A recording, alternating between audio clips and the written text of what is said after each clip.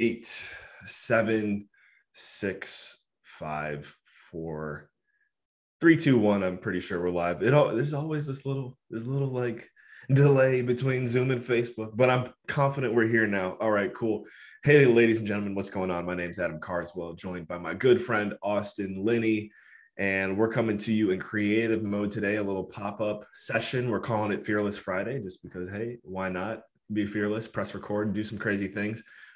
We are supposed to be, and we kind of are, we're supposed to be in the middle of a book planning meeting right now, but our third member of the team is busy making deals happen, making money. So we're cool with that, but we're like, hey, we got to do something now that he's not here. So this is it. Shout out to Anthony Vicino. Anthony, hope you're crushing it over there in Colorado. Can't wait to hear your stories and everything when you're back. But Austin, what's up, man? I mean, we're having a book planning meeting. What the heck am I talking about? Actually, kind of share in case we got anyone on here who doesn't know who you are. And I guess I'll give a little background on myself as well, but you go first. Who are you and what's happening? Well, this is what happens when the integrator's out. The AED people just kind of do what they want to. So to be honest with you, us doing it live is probably the most productive thing that we could get done. So I'm very proud of us on that avenue. Austin Linney, I run a podcast called Construct Your Life. I also have another podcast we released on Thursday called Brain Dump with Mr. Anthony Pisano, the one and only, studying the psychology of success, how to construct your life to create impact and fulfillment. I'm a real estate investor, Airbnb guy.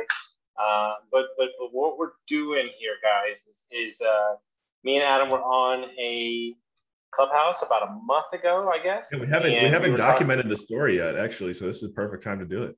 Yeah, we were on the Clubhouse. We were on the club. What am I speaking of rap? we were on Clubhouse, and we were like, hey, like I've wanted to write a book about my story, but I'm not really ready to write a book about my drug addiction and everything yet, because I'm not, like, not that I'm not there. It's just not the time to write that book, because I want to have some business success tied into the end of that book to kind of round it into form.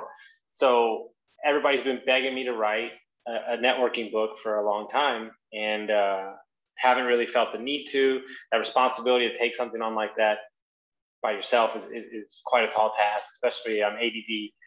And Adam was like, well, what's about me? What do you define me as? And I was like, same thing, networking, impact, so on and so on. So we were floating out the idea of writing a book, and then Anthony is an amazing author and ghostwriter of his own accord, and he loves the title and loves where we're headed. And so here we are. We're a couple weeks into planning the book. Hopefully be launched this summertime. And the book is basically a how to win friends and influence people 5.0 in a digital age. So it's how to create impact, how to create relationships, how to create networking, masterminds, podcasts, all the kind of stuff that we're doing on a day-to-day basis that we're living, that is so natural to us. But maybe somebody that's just getting started, maybe somebody that's changing careers doesn't understand how to take that value first approach. And that's where we're headed. Yeah, that's a great summary of the story. That was great summary, dude. I mean, geez, I just nailed that summary. I want to enhance it now. I want to take it to the next level. So you might have heard Austin share about overcoming his addiction. I mean, this guy has just, for lack of a better term, just been to hell and back, and he's got quite a story. And to see where he's at now, I mean, how many? You're 2.5 years sober now? How long is it? 2 years in about 3 months, fully sober from alcohol, down 65, 70 pounds, and rocking and rolling, dude. Just haven't even got started yet. Just warming up, putting on the socks. Networking like a champ. There's so many people in his network that Austin's like, oh yeah, I was talking to this guy whose net worth is $1 billion. Oh yeah, and then I was talking to another guy whose net worth was $1 billion the other day too. Anyways, incredible story. He's doing something now. I don't know if you got back on it actually, Austin. You have to let us know, but it's called the 75 Hard, right? Funny enough, we get back from Costa Rica. I'm in Costa Rica right now. We're gonna get back next Friday. I'm going to start back up on Monday because I can't. I need that discipline in my life. So, yeah, 75 hard. I did it 150 days straight. And that is for context, what is 75 hard? What does that mean? So 10 pages a day, gallon of water, a diet, and then no alcohol, which is great because I don't drink, no cheat meals, and then 2 workouts a day, 45 minutes, and one of them needs to be outside, rain or shine or snow. So. Right. And I'm sure you had some, like, maybe not. Well, did you have to go work out during the snowstorm yeah, in zero. Texas? I had to do it in zero, no power with an ice storm, multiple rain. Where were you showering? I wasn't. When we got hotel.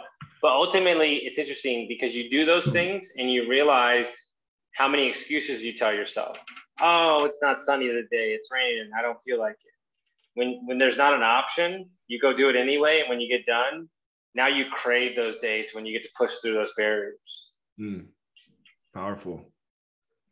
So yeah, and then again, Austin was talking about the book. I guess I'll just say hi real quick for anyone on Austin's network that happens to see this session that we're doing. My name is Adam Carswell.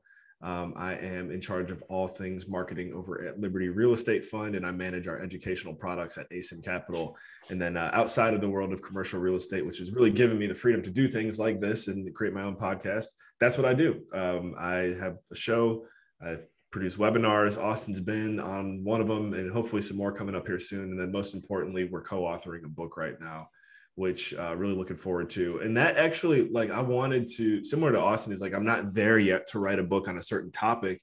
And that's kind of how I felt before we started writing this book, was like, I would know I want to write a book one day, but like, what actually do people want to, what would people actually be willing to learn from me, right? Because I could write something that I think would be a good fit, but it's like, I don't know. And then people in the random clubhouse, kind of like this, what we're doing right now, people in the clubhouse session that knew us were like, dude, Adam, Austin, like, you guys, you're overthinking it. Like, both of you clearly should just write a book on networking. Like, that's at the core of both of who you guys are. Like, that's what you should do. And I was like, wow, thank you. I would have never thought of that. For whatever reason, I just would have never thought to do that. So really looking forward to the work we're putting into this. And I love how someone very influential in your network is like, hey, there needs to be a newer version of how to win friends and influence people. And then you happen to be like, oh yeah, I'm writing that right now, actually.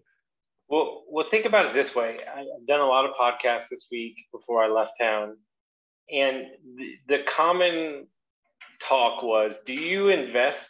Like, I have amazing friends who are in multifamily, like, and I'd said the same thing to Anthony, like Luca and Daisy, and then Anthony Bassano. I would feel 100% comfortable giving them $100K and not looking at the deal at all. And the question is why would you do business with somebody like that? Now, maybe that's not for everybody, but that's just how I believe in people. And that's how I'm always going to live my life, badder and different. So my question to you is, have you created a reputation among your peers and in your networks that somebody will do that type of business with you? And this is what this book is going to lay out, how you become that person of interest. Yeah. I think we should just have you continue to write like all the summaries and stuff. I'll just chime in where I can. That's a good one though. I actually have to share though. I have a story I heard recently of, in regards to doing business solely on trust. I know someone recently who, very high integrity individual, always like to do business on a handshake, and someone within their network who they trusted tremendously not only kind of like did them wrong, but did many other people in their network wrong, and no one saw it coming. And so I guess I just wanted to share that as just a reminder to keep that in mind. And maybe, I get this from Frank Kern too, and I know we're going to talk about this in the book, which is radical transparency.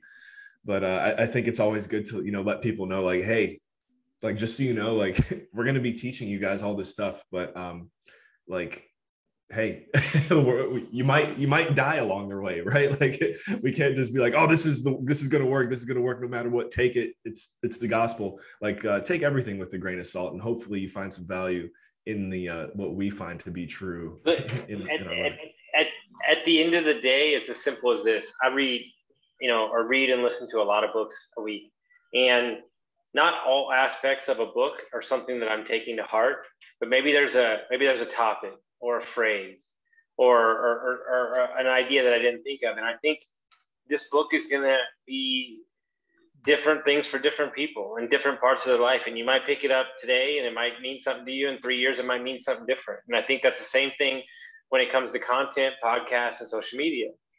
You know, you could listen to the same book 6 times and hear a different thing every time. And I think that's what's great is the book is going to encompass so many different aspects of it that there's going to be something in the book for everybody. What I'm looking forward to is, you know, it's not going to be a crazy Harry Potter read. You know, we're looking at less than 250, almost said 250 words. 250. We're trying to write it for people like me and you, man. You know?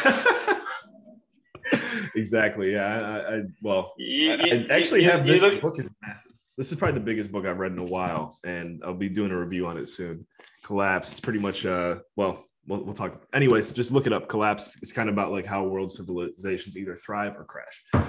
That's the biggest book I've probably read in literally like 10 years. But back to your point, 250 pages sounds good to me. No, 100%. And so I'm curious because I asked my buddy this week, who's launching a book next month, and like anybody that's out there looking to create social media, looking there to start a YouTube channel, a podcast, Instagram, write a book, whatever we do every day. How do you tell yourself that the effort that you're going to put in matters to somebody and you don't like second guess yourself or think, because, you know, I put up not doing a podcast for 2 years, you know, there's no part about me that thought I was going to write a book. And so, you know, what's your advice to people when they're trying to start something new? Because I know that's a big thing for everybody. I just want to thank you again for being Mr. Traffic Cop and kind of steering this conversation and getting us that's a valuable question to ask. And hopefully I can deliver some value on an answer. Again, full disclaimer, any advice I give you, you never know, you might die from it. But I think I got some good feedback for you. And then I'm going to hit you back with a good question here too. So really, I've taken this one to the bank and ran with it. And I picked it up from, I guess I could technically say from a mentor of mine, because I am in Russell Brunson's 2 Comma Club coaching program. And this was out from one of his podcasts, though. And he's talking about actually, I think I shared this with you too. So the movie Catch Me If You Can, featuring Leonardo DiCaprio. I've seen it 17 billion times. Yeah. I haven't read the book. I've seen the movie once. I can't really remember the storyline of it, but I know, you know, obviously he's like a really smart guy dodging everyone. And I want to say this was from the book. I don't know if it was in the movie, but the main actor, and this is to your point of like basically, actually to clarify, so I get this one spot on. You're basically saying, you know, what is the advice for someone who doesn't feel like they're enough of an expert to have their voice be shared with the world? Exactly. Okay. So the key is this metaphor. The guy from Catch Me If You Can, whatever, I think it's, again, only in the book, he goes into a classroom at whatever university it is, sitting there for the first 10 minutes. It's the first class of the semester. No professor shows up. So he just gets up and walks up to the front of the class and starts teaching the class on like physics or something that was like not an easy subject to begin with. And then from that point on, for the rest of the semester, he ends up teaching the class for an entire semester. No one ever knew that he actually wasn't the professor. And so later on, when they interview him and they're like, how did you pull off teaching, you know, physics 401 for an entire semester? Like, how did you do that? And he's like, well, it's very simple. You know, I just made sure that no matter what, I was always at least one chapter ahead of the class. And as long as I could stay one chapter ahead of the class, then I could teach. And that is like the golden message of the decade for anyone who wants to make an impact and start pressing record, whether it's a podcast, doing a live stream like this, is you do not have to be the smartest person of all time in whatever it is you're talking about. You just have to be one chapter ahead of who you're speaking to on a given subject. And so I think, like, for example, Austin, you and I, we're very comfortable at this point pressing record and at least having a conversation. That's one chapter ahead of someone who's thinking about doing it. So we can give you our feedback and our insight and our advice on it. So find something that you're confident that you're one chapter ahead of most people. I'm sure you have one. Everyone has something like that. And then start talking about it and just kind of see where it goes. So that's the advice. And that's, again, why we're writing this book. We're not saying we're the best networkers the world has ever seen. Obviously, we want to be one day, but we're confident that we're, you know, a chapter ahead in many regards. And so that's why we're doing it. Mic drop. I mean, it's the truth. Something. By the way, love that movie, and it's amazing. But more importantly, one of the things I heard at every point in your life, you have to be being mentored by somebody, then you have to be pulling somebody towards you as well. And so, with that symbiotic relationship of mentoring somebody, and then you'll always be growing. And so it's just this. Anthony does this analogy all the time. Do you want to be a bucket of crabs or a barrel of monkeys? If you're a bucket of crabs, they're grabbing at your leg and they're pulling you down. You know how the barrel of monkeys, have the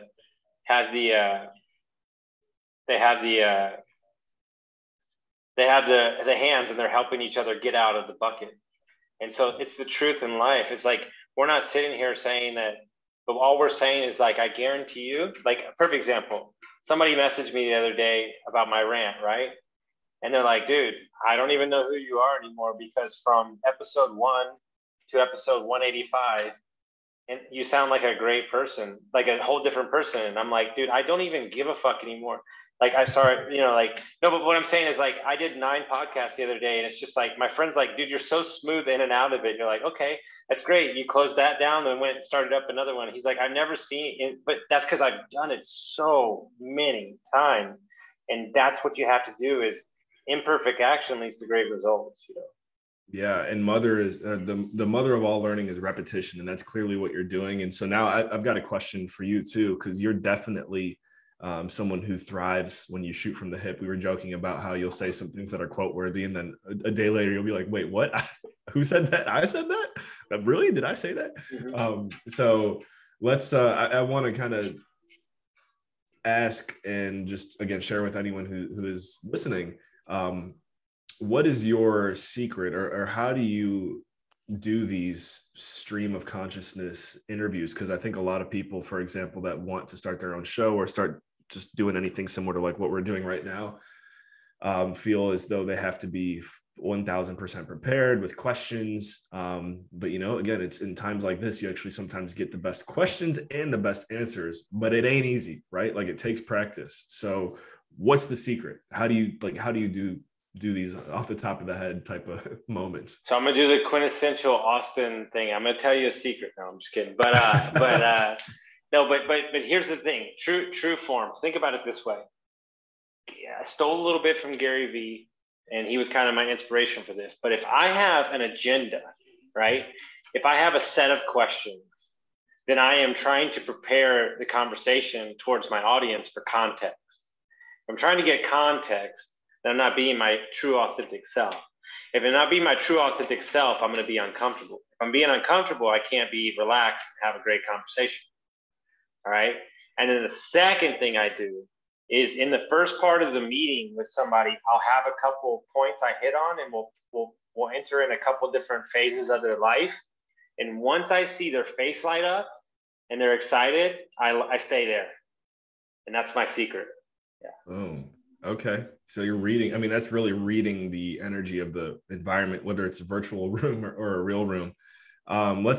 Speaking of the environment, one thing that you had a lot of success with recently, and I think as long as it just comes down to this is like, consistency is, I just can't stress how important it is to be consistent. And you have embodied that clearly for the past 2 years with 75 Hard, doing it back to back twice, going to do it again. So I look at your mastermind, Construct Your Life podcast mastermind, that thankfully, I'm watching here in Canada as I'm frozen, and we won't go the whole COVID direction, but I'll just put it this way. Sometimes I definitely wish I was hanging out with you in Austin, and I see your face-to-face masterminds that you're doing, and I just go, wow, like, if Austin keeps doing this 3 years from now, this is not only going to be big where he lives, but I know you've got the mindset where you want these gatherings of greatness to happen all around the world. So I'm trying to think now. I wanted to ask you a question about it. That's what it was. Just kind of share with the listeners about what you're doing as far as building that networking opportunity and what it means to you. There's a couple different reasons why, and then I'll explain kind of why I think it's so important. There are, Grant Cardone said that you're coming to 10X conference to listen to the people speak on stage, but yet the people sitting next to you are the most important people that you meet. And so that's what I thought about. Like, can we create a network of people and events where people are meeting their future business partners, meeting their future JV deals, meeting their future people to learn from, to mentor, to get coached from? And then the second thing is I'm trying to create an environment. There's an ulterior motive. Real estate has become boring as fuck.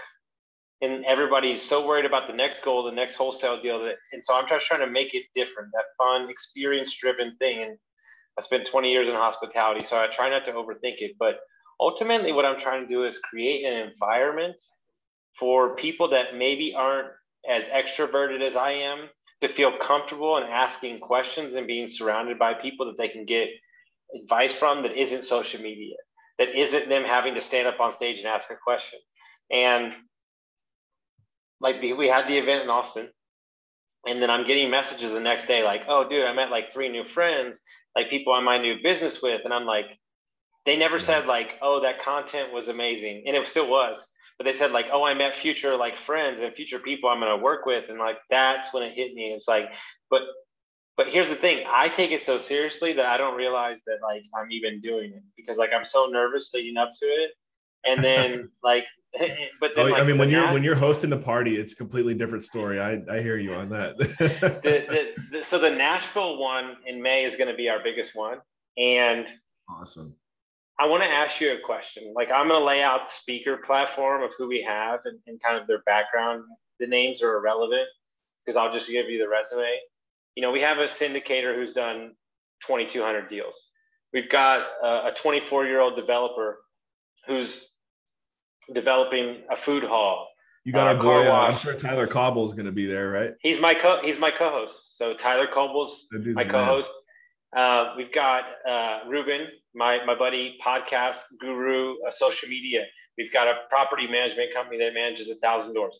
We've got a dude who manages 8 luxury Airbnbs and did 600,000 this year. Is Evan going to be there with you? Evan Holiday? If he is not in Hawaii at his wedding, he will be speaking too. Nice. We got Mike Trovelli from Jake and Gino talking about underwriting. Like my question, I'm talking about mindset. We got Ryan Breedwell there who manages $2 billion. Like, where are you going to get a better collection of? I mean, you want to talk about a soup to nuts, like top down. Like I can basically face to face and free, yeah, and free. Where can you get a better explanation of how to do your social media, how to create long-term wealth, how to be a syndicator, how to start a podcast? It doesn't exist. And here's what's interesting is these people are happy as hell to speak. Like they're like, yeah, we'll do it for free. But here's the kicker: is I pay for the video, and then I give the speakers their video. And that's my gift to them. So they have something tangible they can walk away with to give marketing, and then boom. Yep. And you actually just hit on something really big that I'm working on this presentation now. And again, thankfully, you've been able to be a part of this somewhat. So you've seen it with Next Level Webinars. The secret, this is the big secret of Next Level Webinars. If you want to add value to your guests and there's no, financial transactions taking place, maybe you're doing it for free or whatever. Once the webinar is over, what we do, and thank God I have the best intern of all time. I feel even bad just calling him an intern just because of how valuable this guy is. Shout out to Aaron Eiler. Aaron will go through our webinars and chop up the webinar into 10 to 14 bite-sized clips. So not only can we then after go ahead and drip that through our marketing and our messaging and podcast and whatever, but also give that to whoever we hosted. Whoever we hosted now has a full webinar that they can use to teach and do whatever the heck they want with, and 10 to 14, 1 to 3 minute clips of valuable information that they can then put to work for their use and for their audience. And not to say nobody's doing that, because people are certainly doing that, but I found what differentiates what we're doing with Next Level Webinars and why I'm confident this is going to be something like, I keep telling people I want Next Level Webinars to be like the 10X, or not 10, well, 10X too, but the TED Talks of webinars, right? I want it to be at that level where it's like, for example, I've never even met Ted. I'm sure Ted is a cool guy, but I haven't seen Ted on the TED Talks. I don't really know who he is. I want to get away from me being the face of it to just like, yo, Next Level Webinars, this is this is it. So I went on an Austin Linney rant right there, but Yeah, whatever you said with me triggered that. And so just happy to share it. No, Oh yeah, we're talking about adding value to the speakers. That's the key right there. Yeah. No, it's the truth because okay, there's money that you need to spend and there's money that you have to spend. And so my question to you is if my podcast is a time sink and a money sink, but have I been indoctrinated to a large more people than I have, 20,000 downloads, all that stuff. Like, have I got coaching clients off of it? So really, is that cost? Yeah, and don't get me wrong, I still have to keep my cost in line. That makes sense. But ultimately, it gives you a platform to offer value to somebody right away. Like, dude, talk about next level. Hey, nice to meet you. You want to jump on the podcast? And here's the deal. If somebody's referred to me, I don't even ask. Yeah, here's my schedule, book. Because that person has gone out of their way. Now, granted, I would wish that I'm like, hey, slow down. I need but what I'm saying is like, it can be as simple as, hey, like I had a couple coaching clients this morning. I said, listen, Instagram is you can go 4 on live now. I said, why haven't you done this yet? And so we did it the second day it was out with like 4 of the greatest investors around the country. And guess what? I was indoctrinated to their audience. Now their audience knows who I am and vice versa. So we're co-collaborating off of audiences. That's the key. Yeah, let's talk about that real quick because I think that's big and no one's, again, you just caught a big fish here as far as a future trend. Instagram is taking a stab at Clubhouse in some regards, being able to have 4 people go live at once now on the platform. It's funny that you did it like 2 days ago, because literally less than a week ago, I had heard that it was coming. And then next thing I know, of course, I get a text from Austin Linney like, hey, it's here. We're doing another one tonight. Yeah, we're doing another one tonight. You got all 4 people set?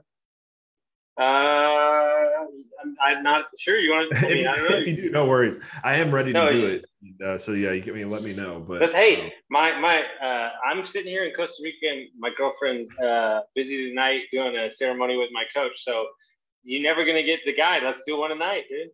Okay, yeah, there you go. And actually, I have to say, I mean, we had before we went live, we had one connection issue, and it was actually on my end. So it looks like Costa Rica's got good internet. That's good. Hey, dude, I've already done 6 coaching calls today. I've got two meetings after this, 4 more coaching calls. So let's do it. Yeah. Okay. So shifting gears. I'm trying to think. No. You're not paying. We gotta stay on topic because we didn't actually execute that topic. So what was it? We need to talk about what you and I have mastered is co-collaborating off other people's platforms and networks. Oh, actually, yeah. And that was the one thing that you said that I did think about is like, again, you don't have to be the smartest one in the room. You just really have to be the one that knows how to bring people together. You have to be in the room. Look, here's the deal. Me and you, we're TV hosts. That's all we are. And the TV just happens to be the social media platform. Yeah. I can get everybody in a room. And so if that's the case, I don't have to be the one slamming down, 1,000 units, but I can be talking because they don't want to host because they don't want to have to run the conversation. I'm totally comfortable doing it. So if you have those skills and put yourself in the room, like the guy that I have a meeting with in a minute was because me and Ruben, was it me and Ruben or was it you? It might've been you. And we just went live on a Saturday and that room got big. Yeah, we did. Yeah, that was me and you. Yeah, guess what? He came on the podcast yesterday and he's talking about investing in our business because of that Clubhouse. Because we went randomly in on a Saturday. I would have never met that guy ever. And he's moving to Dallas. And he's moving to Dallas. and we're looking at doing a JV deal on some real estate. Yeah. I remember that guy. Yeah. It's like, what the hell, dude? And he's the guy that said we need to write the book. Well, that's the thing is, I think with Clubhouse, for example, there's a lot of people that are throwing question marks at it because, hey, are you wasting your time being on the platform? And the most valuable thing that I continue to hear from people is exactly what you're talking about right now is the connections and relationships that are established on Clubhouse. You might not do a deal live on the platform, but you will likely be able to generate one-on-one conversations off the platform. And that's where the money is. That's where the money is. Any of this stuff. I'm gonna give everybody a secret right now. Your why, your need to make money has to have something greater than you attached to it. And what I mean by that is as simple as this. I'm in conversations with guys all day long who have 3,000 units, billion-dollar private equity funds for the podcast. If your sole reason that you're excited about life is I want to go make $1 million, they're going to write you off as another dude that only cares about money. But when I tell people that my why is to help recovery people and create financial literacy in middle America and poverty-stricken areas, they can attach the need to want to help me to that, not to make money. So powerful. So powerful. Thanks for bringing that one back up too. I mean, the why changes everything. For me, I probably could say I have like 5 to 10 whys, right? But I feel like my life mission and what I've seen inspire me and draw people into this community and circle that we're talking about, Austin, is I'll try to tell the story quick, but I'm on a mission to create financial freedom for the next 90 generations of Carswells. And it used to be 9, but then I read 10X by Grant Cardone, and I was like, hey, might as well make it 90. But something about that, it's also a mission. It's not necessarily a goal. When you have a mission, it's something that you can pursue for your entire life. And was it you or were you the one with the Matthew McConaughey reference? How it's kind of like, I'm doing this. Yes. Everything I'm doing is for the future Adam. Like there's going to be another Adam in the lineage of Carswells. And this is for you, man. Like take this message and run with it and multiply my message. That's for the betterment of our family and those around us. Like that's what it's about. That's my why. That's who it's for. I know you can relate to that, and just honored to be on this mission with you. Dude, it's been said before, but we're going to leave it at this and we're going to get out of here. Wake up every day and do something that your future self is going to thank yourself for. Dude, we were dropping bombs on this bad boy, dude. I swear to God, we should do this more often. I can't wait to put this in my group afterwards. I'm going to put it in mine. Thank you. Let's talk about that real quick. Facebook groups are powerful. Great way to get engagement with the people that you care about the most. And I mean, looking at how Facebook is marketing Facebook groups, guys, please tell me, correct me if I'm wrong, and this is for you, Austin, but also for anyone listening, just to think about, how often have you seen Facebook advertise itself on CBS, CNN, whatever, like any major network? How often have you seen Facebook advertise itself? I'm going to say probably not a whole lot. If you have, let me know. The one commercial that I've ever seen that comes to mind for me from Facebook is their recent marketing for Facebook groups. And a company like this, Facebook, would not just be wasting their money when they're marketing stuff like that. So, I mean, I think it's a major forecast for the future. Think of it this way. There's a lot of noise on the feed of Instagram, Facebook, everywhere. But you have, whether it be 100 people, 50 people, or 1,000 people, you have a concentrated audience who can watch your content and engage with you without the distractions of the rest of the universe. It's a no-brainer. Why would you not? Exactly. And I considered this too, and I want to hear your thoughts on this, because actually is your group called the Construct Your Life group? Yes. So I was thinking, I was like, do I want to make a next level Facebook group or something that basically didn't have my name in it? But then I was thinking, again, the individuals that I look up to, we talked about some of them already, like Frank Kern, Russell Brunson. You gotta have your name. Yeah. And you know that because we just launched my new website yesterday. Yeah. And it's austinlinney.com now. So when I'm on a podcast or on a thing, go check out austinlinney.com. You have to Construct Your Life next level webinars is part of who you are. It's not who you are. You have to have the name, because I was like, all right, if Russell Brunson was going live in the ClickFunnels Facebook group as opposed to the Russell Brunson Facebook group, I'm like, I know I would actually definitely tune in to the one on the Russell Brunson group. If it was on the ClickFunnels group, I'd be kind of like, is it him? Is it someone else? So it's just, if you're going to be creating a group, my advice is don't be afraid to use your name. That's ultimately, your name is what is connecting people and bringing people into your network. It's pretty crazy. So I love it. All right, let's end it. All right. And after I end this, I'll follow up with you in 2 seconds. 3, 2, 1. Take it to the next level.